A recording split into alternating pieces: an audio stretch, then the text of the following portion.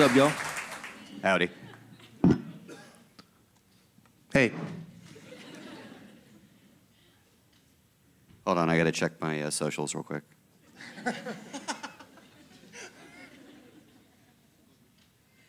There's our logo. All right, so I want to start with a message that I sent to Aaron 153 weeks ago, according to Instagram. Hi, Aaron. I'm working on organizing an Atlanta-themed Instagram show at Youngblood Gallery in December. I'd like it to be a cross-cultural look at the city and the folks that live here. Would you be interested in being one of the curators? That's how it started, all right? So originally it was an idea. I wanted to have a Atlanta-themed art show using Instagram as a submission mechanism. I knew that this was something that I could not do by myself. I needed to have, I wanted it to be a well-rounded aesthetic. I wanted to make sure that we were getting a good look at the city, and so I knew that I needed to get some collaborators, right? So I reached out to people that I did not know on Instagram, and that's how it all started. We got together at Manuel's Tavern, and we came up with the hashtag WELOVEATL. We like that tag because it's a proclamation rather than just like hashtag Atlanta. We took submissions in October 2012. We weren't sure how many we were going to get. We thought maybe 500 people would submit photos. We ended up getting 5,000 photos. We had a show that December. We had 275 photos by 170 different artists.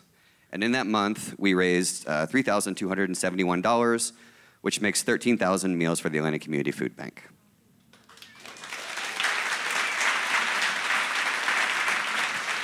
It gets better. Cue the applause light. After doing that, we decided, all right, it was a lot of work, took a lot of time and energy to do that. We took a break. We spent about 3 months doing laundry, fixing the sink, all the stuff that we neglected to do while we were working on the show. And during that time, the hashtag jumped from 5,000 photos to 12,000 photos. This whole time, we weren't featuring anybody on the Instagram on our feed. We basically just let it go, and people kept using the tag. So clearly, we had tapped into something where we gave sort of people the opportunity to express why they loved Atlanta.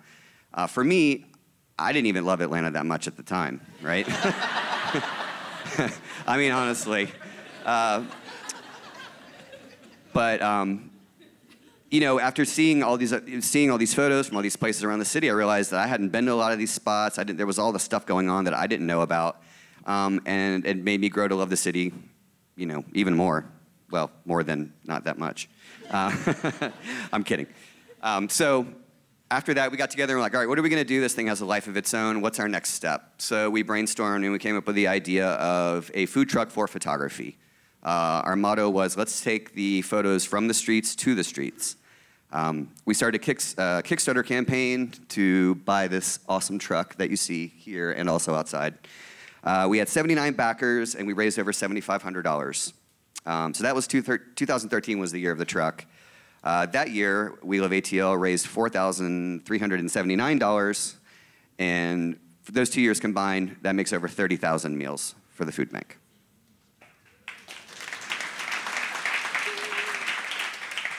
In 2014, we started getting into more public art projects.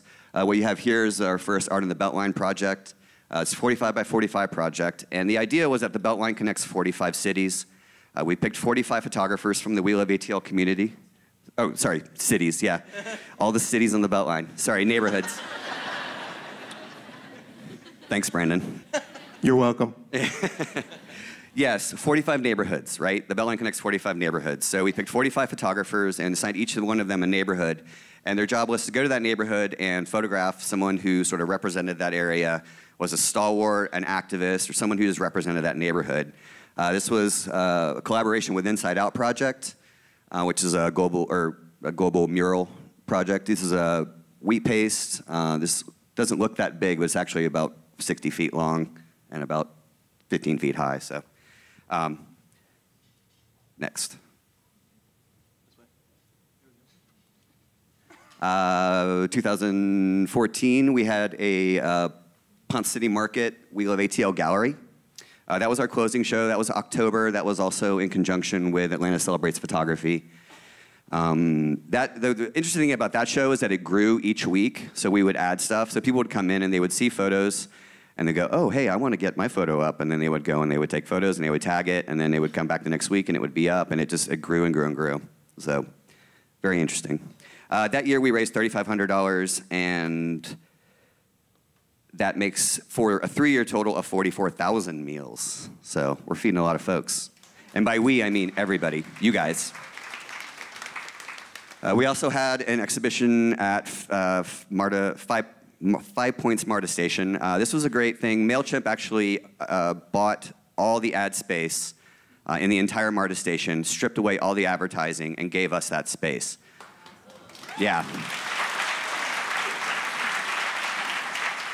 Super duper big round of applause for that one. So that display was, I think, over 850 photos. It was a lot of photos. And it was really interesting to go in and watch people interact and sort of see what people did whenever advertising was stripped away. So it was great. Next. Well, the time really goes by quickly, doesn't it? CNN Center, we have a display up. This is a current display that's up right now. This is in partnership with Turner.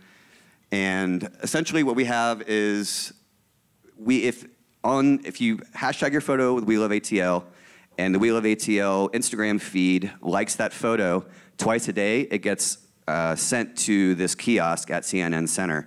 It's a great opportunity for the city of Atlanta because CNN Center gets so many visitors from out of town. It's a great way of showing people that come here how much we love the city. So thank you, Turner.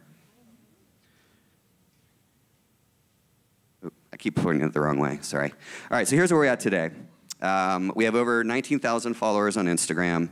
There's over 250,000 photos on the WeLoveATL hashtag. That grew like from Blake's introduction to now. Yeah, exactly. We're probably about 300,000 right now since you've mentioned just it. went up to Just for talking. 310. Yeah, I think our bio is a little dated, Going up sorry. right now. We're working towards becoming a nonprofit. We have another Art on the Beltline exhibit coming up. We'll have a gallery show at Paris on Ponce this October. We have an awesome board and staff. And that's kind of where we're at right now. Next. So, yeah. So in, 3.5 years or so, we've learned a lot from our community. We've learned a lot about not really knowing how to run an arts organization at all, and then just sort of blindly figuring that out. And learned a lot from our staff, and again from the community. It's been kind of a grand experiment, and from that we kind of, in preparation for this talk, kind of thought about like 6 insights from the digital frontier. And so we're gonna go through those. So first is that online is really good for connecting people, but action happens offline. And that's something that I think, people don't really realize. Like when we talk about, everyone's always like, how did you guys meet? And so on and so on. We're like, we met through We Love ATL, which we created to help other people meet. We really, we met, we connected online, but we sort of came together offline to make something happen. We've strived to do that, I think, at every stage. So we have a community of people who connect online. We feature photos from them, but we, once a month, get people together for Insta-meets so that people can meet face-to-face. And what happens at those Insta-meets and gatherings like this is that people you know, they start to communicate with one another and they start to collaborate, right? And so you know, we have a broad collaboration going where people are sort of coming and collaborating with We Love ATL, but then at a meetup, you know, you'll get 2 or 3 people starting that are like, you know what, I really love shooting the streets, and like, you know, so let's start this thing called Street Shooters ATL. And then they start to do their own thing. And I think a lot of times when you're talking about online communities, people tend to be afraid of like people doing their own thing. You're like, you know, you should be doing my thing. Like, you know, you came to my thing, you should be doing my thing. I think what we've learned is the more you let people connect and let people collaborate on their own, the better you get as a community.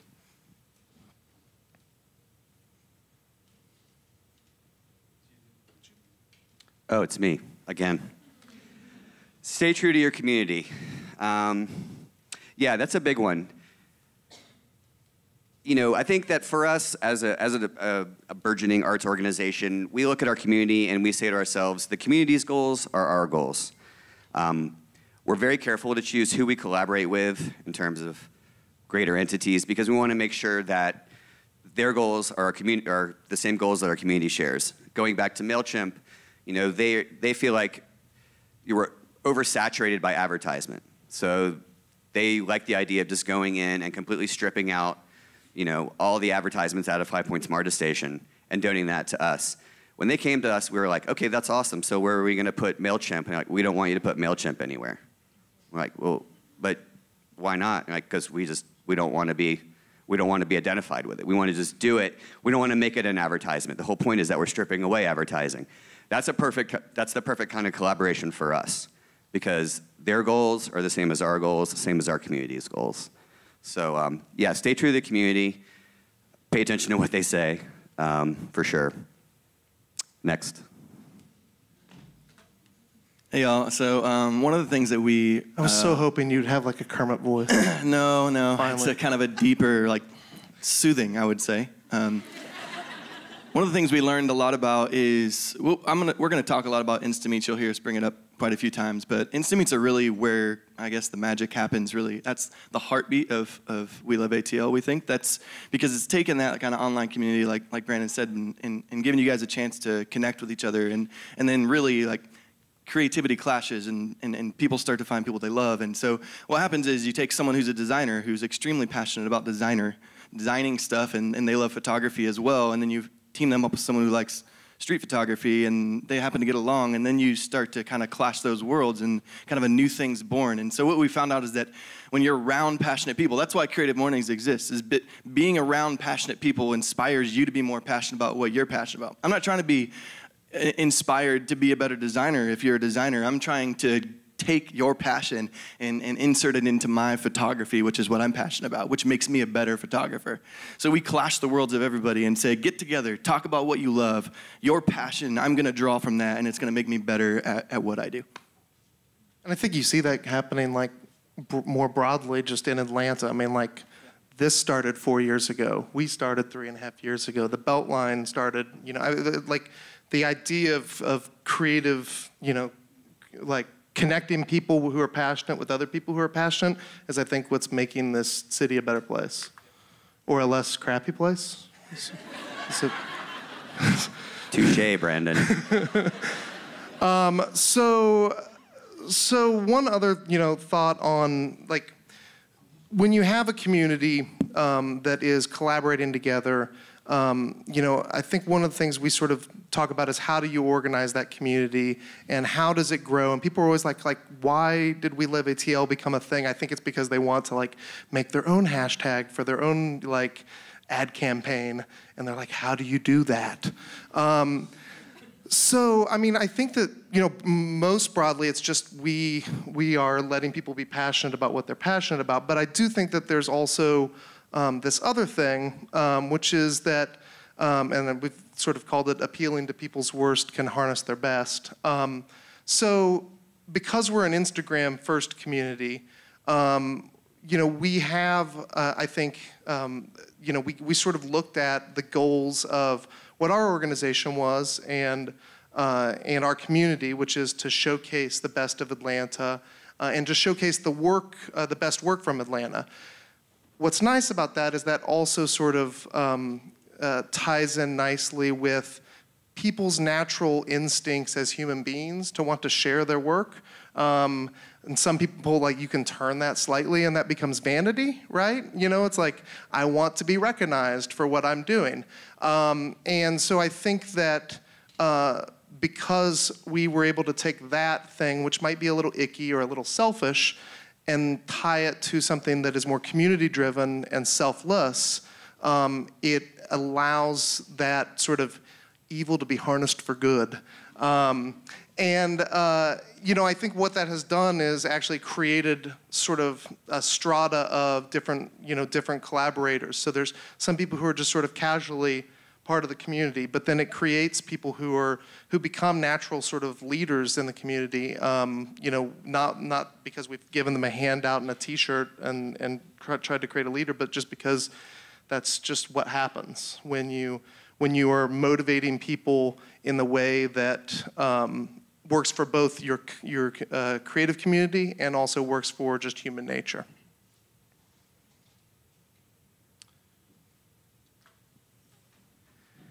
Yes, so every individual, sorry, I've had a Red Bull and like 2 coffees. Every individual's success is your success, okay? So since we started this, we've met a lot of awesome photographers, people that wouldn't even consider themselves to be photographers. We've had at least 10 people that are in our community become sort of like suggested users, super users on Instagram, and have skyrocketed into Insta fame. And we celebrate that. You know, we think that's great, and we want them to enjoy that success. I think it goes back to, again, whenever you collaborate with people, it pushes you to be your best. And the more passionate people that you're around, more passionate people that you surround yourself with, the harder you push yourself to be better. Yeah, I mean, fill in. You got it. I mean, I agree. You know, one thing you can do when you collaborate is you can keep things close to your heart, and I think that's the wrong way.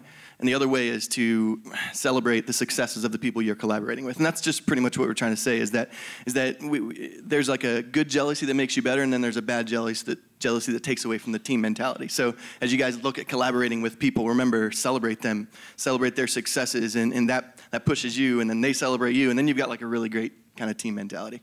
And also just give away your ideas. Like I feel like there's so many people who like hold on to something and they're like, I'm gonna do this. I was just talking with Marshall like while he was playing guitar and talking at the same time, because he can do that.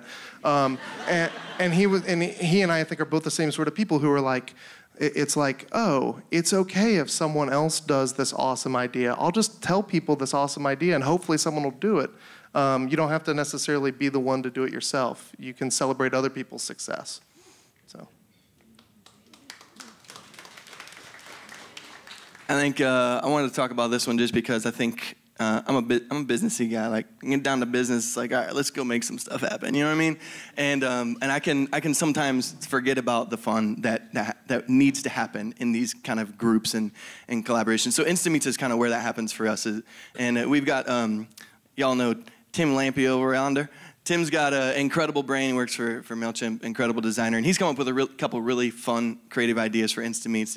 We did one where everyone brought wigs, and we took photos of people in wigs, called it Wigs to Meet.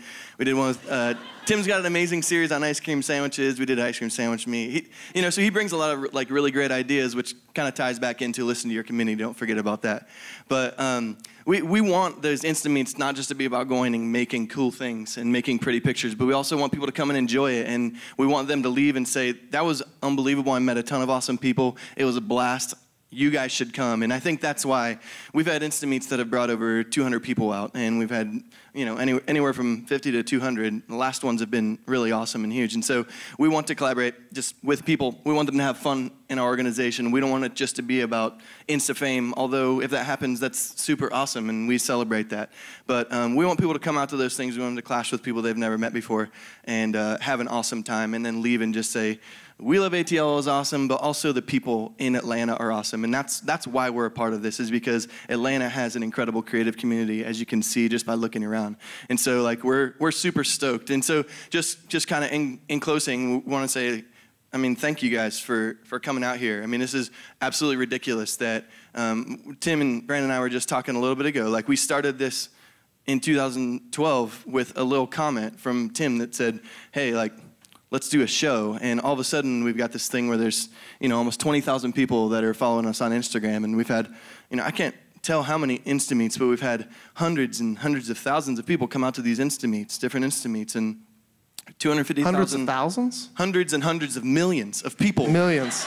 It's more millions. I think our next one will hit the trillion mark, but don't quote me on that. But just lots of people that have come together to clash, and we just want to say, like, thank you, because like this doesn't exist without this. Like, we are a product of you. Like, we're a product of the community that has really made us, and we've kept our ear open, and we will continue to do that, because this is less about We Love ATL, and it's about We Love ATL. You know? Yeah, it's kind of. I just thought that up just now. So thank you, and we would love to take any questions that you guys have. Thanks for sitting through that presentation. I think we also want to, just before we do that, want to thank all of our volunteers. So we are just now starting as a nonprofit. We have a volunteer staff of amazing people. Emily Schreck, Jason Parker, Trip Cook, Rob Foucault as Instagram name. Yes. We don't know how to say his last name. Rob It's a good thing he's not here. I know. I hope he doesn't watch the talk. Who am I missing? Jason. I said Jason. Yeah. And then the three of us. And then we have an amazing board that has sort of bared with us as we've tried to start the process off right and not rush things and make sure that we're always, as we're moving towards doing bigger, better things as a nonprofit, that we're doing that in a way that's always going to be about the community and about making the community stronger and better. So, thanks. Thanks.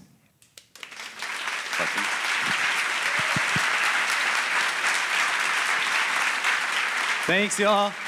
That was awesome. So I'm going to kick off the Q&A. I have a question.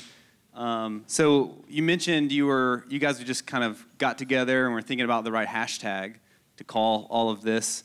I'd like to know some of the other ones that didn't make it.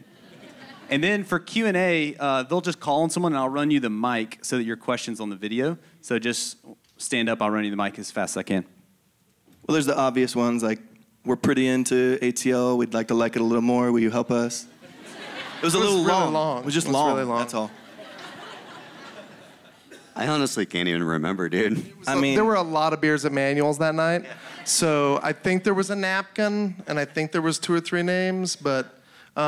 yeah, I mean, I don't know if we mentioned, Keith Weaver was a part of our original group when we started, and he was with us for a while. And we want to say he's very much a part of the heart of this as us three are. And so thank you to Keith Weaver. We want to not forget him. But he was also a part of helping kind of create that hashtag. And I think he thought it up, and I think we were all just like, that's the one. It was very immediate.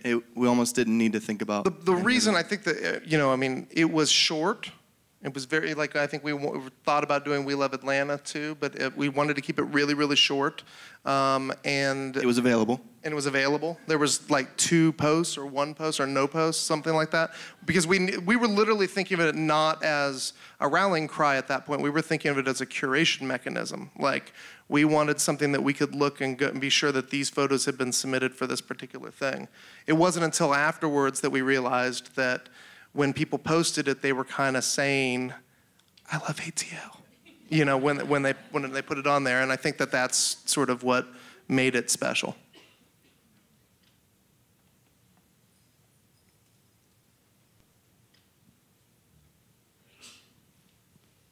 Feel free to call on different beard lengths to answer the question if you'd like to. Okay, this is for beard number 2. I just want to say I didn't realize there was a cause behind what you're doing, and I think that deserves a huge round of applause, so that's great. Well done. Secondly, most obvious question is, how on earth do you curate all of those entries? Well, we spend a lot of time on our phones. Well, it started with just the three of us, and now we've expanded. We have our volunteers. They also help curate. It's good because we want to have a well-rounded perspective. We like different aesthetics, different styles, and yeah, it takes a lot of time. I don't know. Yeah, I mean, I think that I would say that for us, as the feed gets more popular, we've just had to keep adding people's eyes on it. Originally, it was just like, oh, the three of us are going to check every photo. And now I think it's like the three of us just have, as a part of our daily routine, plus everyone else as a part of their daily routine, they go through the last, 400 posts, you just kind of go through it.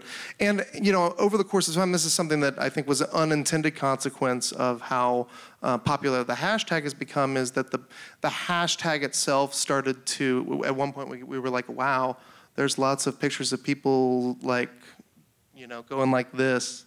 And cognac ads. Yeah, a lot of cognac ads.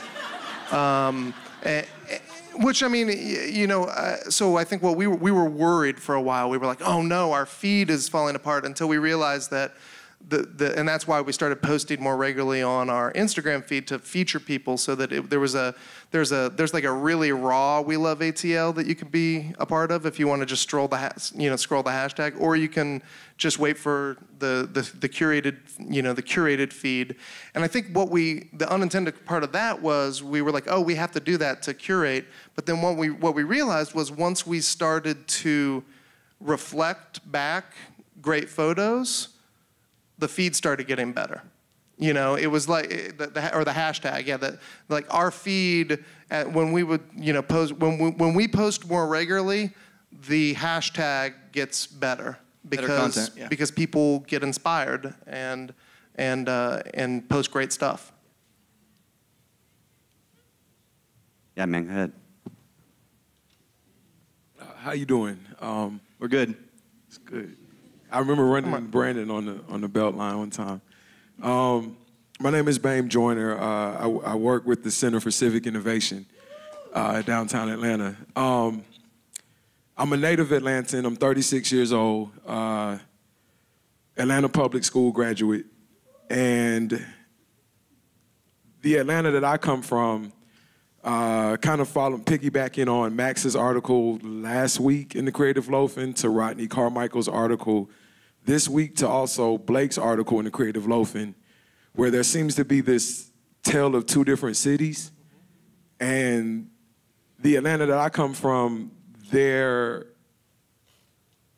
hip hop and music and urban, I don't really, and I went to school in Buckhead, but I'm from the West End. So I don't remember there being this like heavy ATL branding from what I'll say the other side. It was, when you do look at the hashtag and you do see the cognac ads, or this very heavy like "We Are ATL," that was started in the 90s. This very like, it's not just New York and LA, like we are Atlanta. And that came from, first and foremost, heavy-wise, from Atlanta's urban base.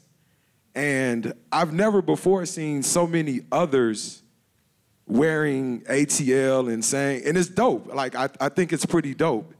But the unintended part that you just mentioned, when you talk about being intentional and intentional collaboration, like in my opinion, you can't separate We Love ATL from Atlanta Public Schools.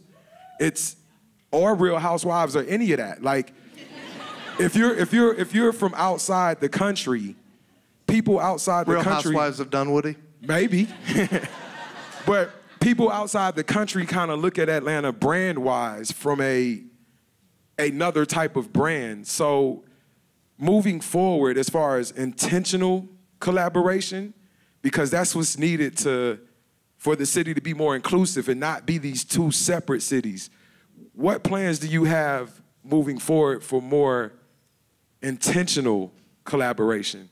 Which the MARTA thing, I think, was dope. Like, I've had to put a lot of martyr riders and say, yo, look, you know, but moving forward, what do you have?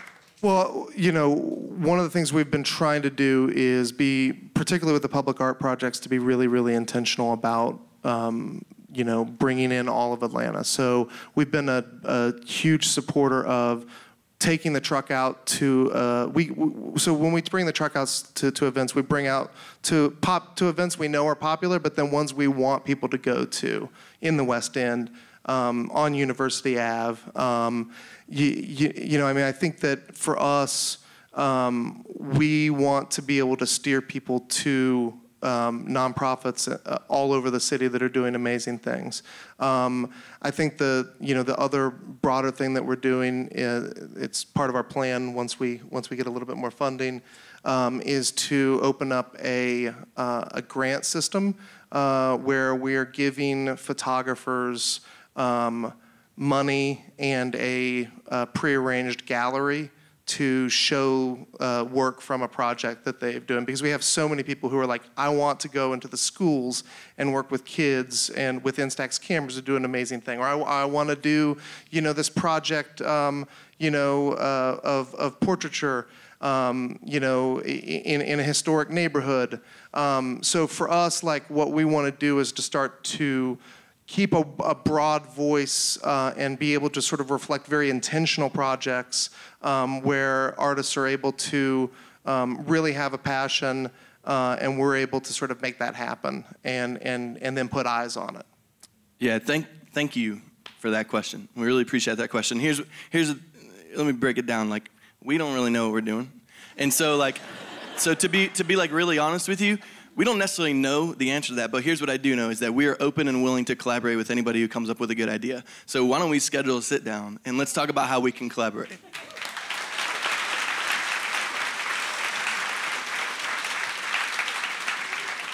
We'll do 2 or 3 more questions. I mean, way in the back. Perfect, thanks. Get on it, Blake. I saw you eating that chicken and waffles. Good morning, everybody. My name is Chi Christine. I run a recording studio in Metro Atlanta.